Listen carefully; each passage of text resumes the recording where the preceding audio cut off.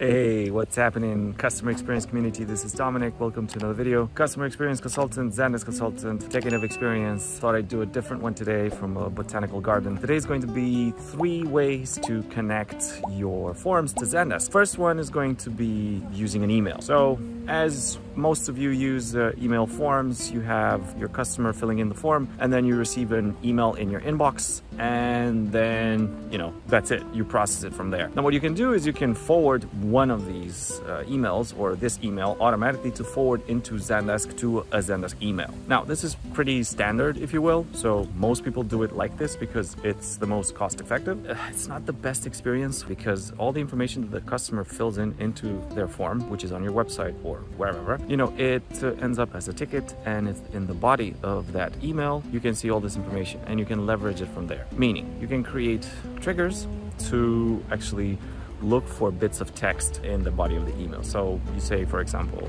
if a ticket is created and the body of the email text contains a type of request, onboarding, or a billing issue, or whatever issue, then, send a notification. However, you obviously have to create variations each time a ticket is created and for all the different types of requests or locations or whatever fields you have in your form, and it can get really hectic and messy. So I don't necessarily think it's the most productive way to do it, but it is one of the ways. Second way to create tickets in Zendesk via form is to use Zendesk Forms, which is a feature in the Zendesk Guide. So the Zendesk Guide is where you keep your frequently asked questions or questions and answers. You have your knowledge base and you also have a form. Now that form is great because it's easily customizable. You can add fields, you can add forms for different types of requests. You can remove or add fields. You can add conditional fields to say show more fields or less fields if I choose something in the form. It's really practical, and you can create business rules directly based on these ticket fields that the customer fills in this form. Now, this form lives on Zendesk, so it's part of the Zendesk, let's say, sphere. Even in the URL,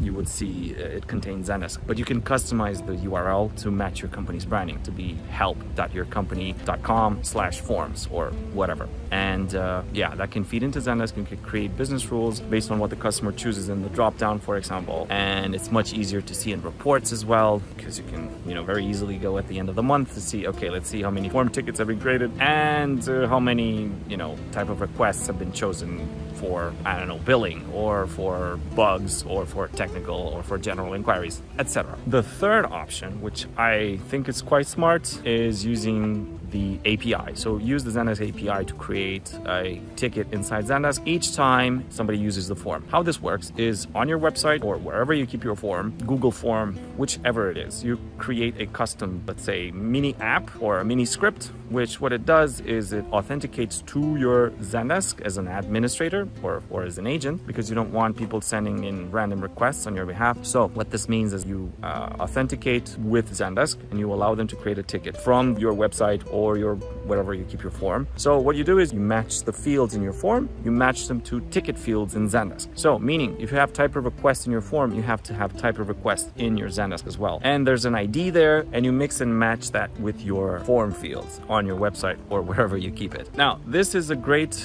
one too, because it's smart and you can keep everything on your website, and you create tickets in Zendesk and you have reports on those tickets, and it's very good. My personal favorite and most cost effective is number 2, because using ticket forms is very practical, especially for reports and business rules. So yeah, that's the update for today. I hope you like this. May I remind you that only 7% of you are subscribed. 93% of you are watching these videos and not subscribing. So guys, please consider subscribing. I hope you have a great day, and I'll see you. Bye.